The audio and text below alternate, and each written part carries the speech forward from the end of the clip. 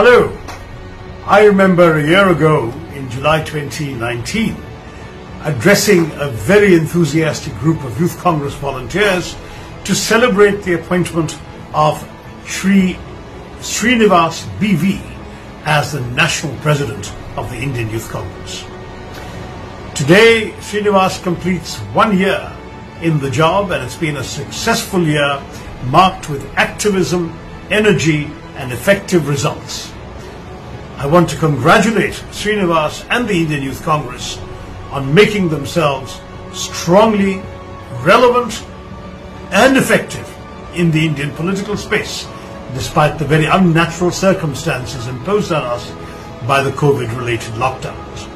Congratulations on 1 year. All the very best for the next year to come. Good luck, Srinivas. Keep it up. Good luck, Youth Congress. Jai Hind.